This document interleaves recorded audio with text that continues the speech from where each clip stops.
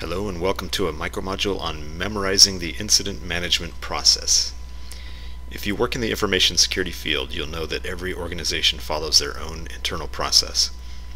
The process in this video presents what will be tested on the CISSP exam as taught in the official ISC² CISSP training guide.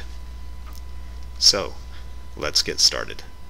The trick, at least this is how I memorized it, is, wait for it, drum roll please. You guessed it, drum roll, or sort of, yes, drum roll, D-R-M-R-R-R-L, which can be pronounced drum roll.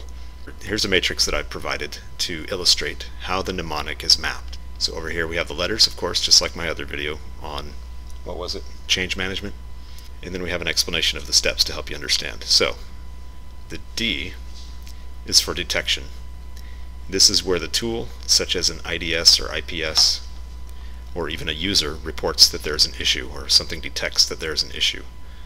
The next is the R for response. This is where some type of triage occurs, and where analysts and management try to figure out whether it's really an incident. This is where the formal declaration process happens. The M for mitigation. Think of what typically happens with malware.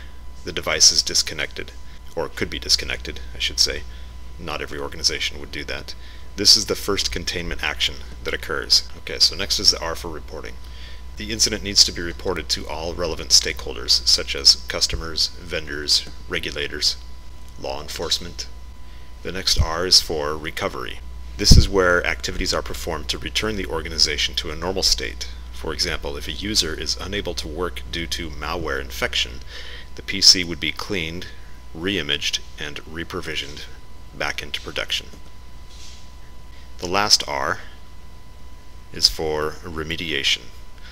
This is where the root cause is addressed. For example, if malware was introduced into the network due to the allowance of rogue devices would be disabled on the network. L is the last letter, which is for lessons learned. This is where discussions take place with the response team to improve how similar incidents will be handled in the future and where the overall process is improved. As always, I hope this video has been helpful. Thank you for watching and have a great day.